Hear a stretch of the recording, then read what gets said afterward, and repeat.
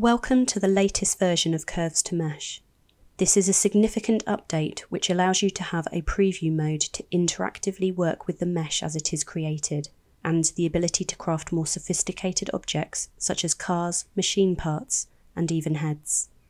This video is intended to help you get started using this Blender add-on.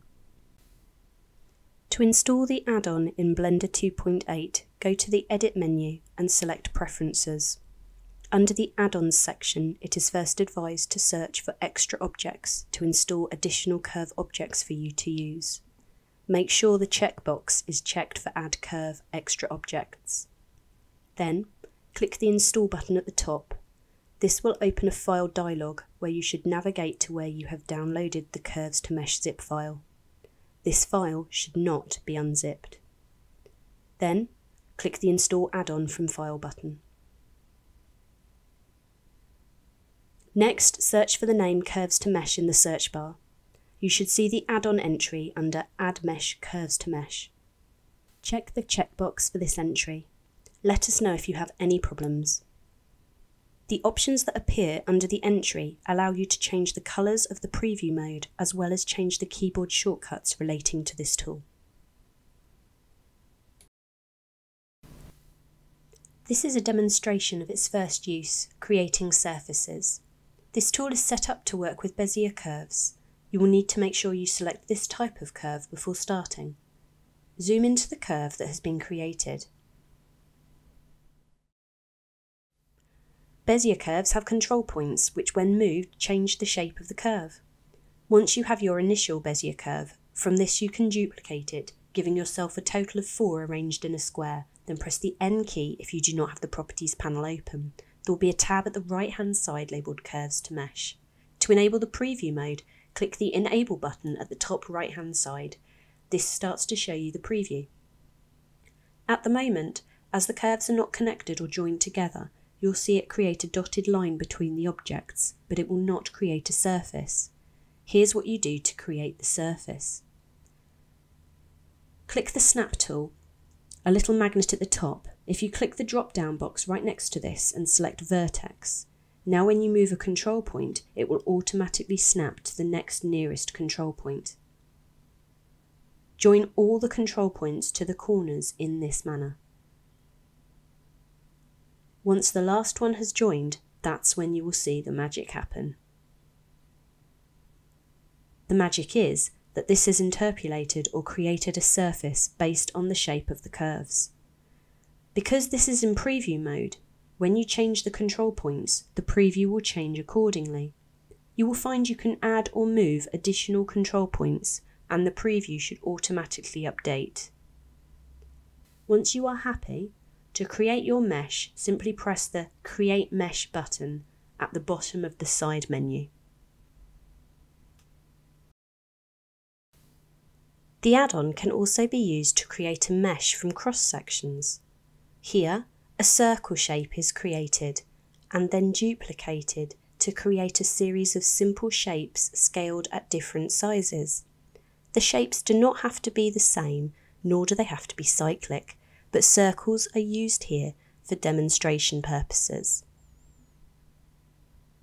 Activate the add-on as before in the side panel.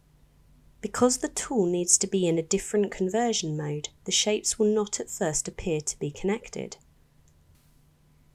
There is a drop-down box called Conversion Method. Select this drop-down box and you will be presented with two options, Surface to Mesh and Profiles to Mesh. Switch to Profiles to Mesh. Now you should be able to see a preview of a mesh being created from the curve profiles. This is done by bridging the shapes that are closest to one another. More conversion methods may be created in the future, so your suggestions are welcome.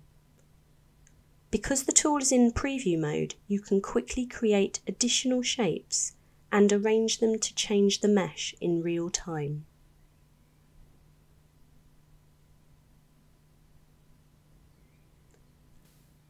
Also new in this version, the add-on can now automatically link your patches together. This means you can create more complex surfaces by creating a network of patches. Here, the curves are being selected and duplicated on each side and moved to create a larger surface.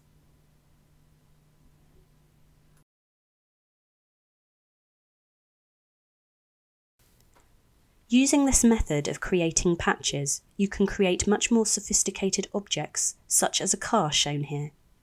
This example file is included with the add-on. Here, all the curves are combined into one object, although they can be separate objects if you wish. By pressing Tab to go into edit mode, you can see the control points that make up the curve. By enabling the preview mode as before, you will be able to see the car mesh being generated.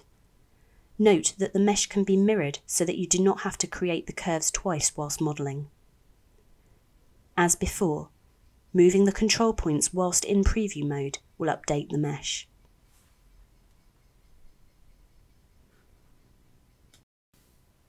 Another more extreme example is the modelling of a head. This is also included as an example file. Once more, the control points can be mirrored and manipulated in the preview mode. Take a look at the example files to get a feel for how the curves are constructed. Some tips. Selecting Blender's curves and control points can be tricky if you have not done it before. When in edit mode, using the L key whilst hovering over a control point will select all the linked control points and hence the curve. This is useful in more complex curves when you need to pick one out from the rest.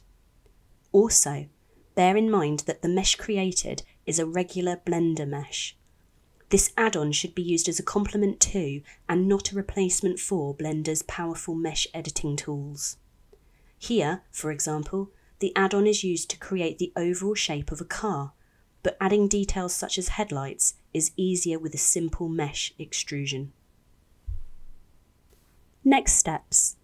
Now the groundwork has been laid, there will be several upcoming features for the tool.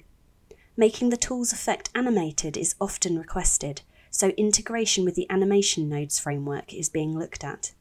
Enhancing the tool's ability to create more sophisticated mesh topology is also on the cards, and creating new conversion methods for curves, such as sweeping curves, has also been suggested. For any questions, suggestions or issues you have, or if you would like to get involved, please do not hesitate to contact Mark Kingsnorth either via his Twitter page or by going to his online Blender Market store where you can see more of his work. Alternatively, subscribe to his channel on YouTube where there are more videos and tutorials to come. Thanks for listening.